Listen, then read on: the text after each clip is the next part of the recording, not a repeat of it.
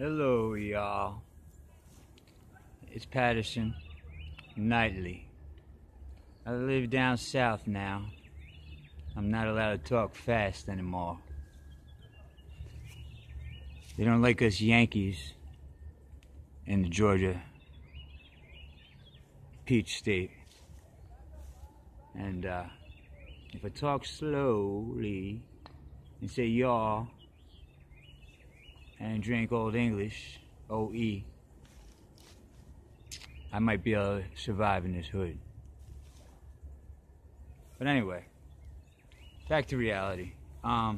Yeah, I live in Georgia. I'm pretty much, you guys know me. I'm pretty much taking over the area that I'm in, and the local hospitals and psych wards, stuff like that, rehabs. I am a professional who's been in the field lately. I had to get my empathy antennas up.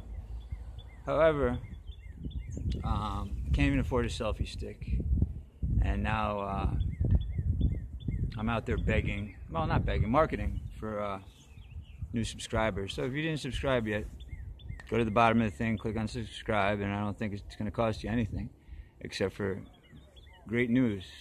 Patterson Nightly is coming on nightly. It's the second night in a row. It's it's dusk, so I say it's night now. Georgia's a different kind of light system, and I could darken it if I wanted to edit any of my Patterson Nightlies. I never really think about what I'm going to say before I say anything. It's part of my problem, I think, and why I don't have a selfie stick or editing material. My biggest worry is that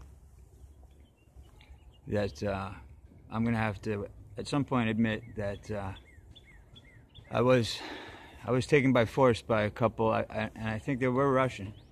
They grabbed me. They had a really heavy Russian accent. They said, Trump, you're going to vote for Trump. And it was a Massachusetts vote. I mean, he didn't win in Massachusetts, but the fact that I was kidnapped, I'm not a snitch. I live in the hood here in Georgia, and I was robbed at gunpoint.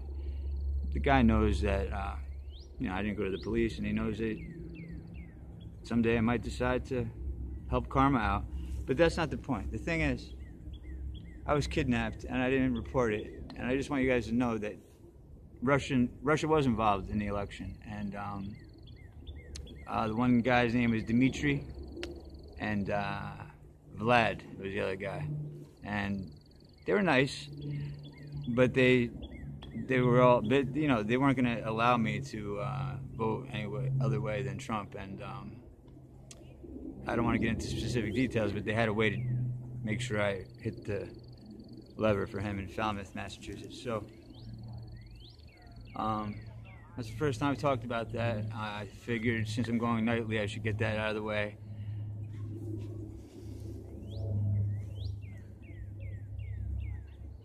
Okay.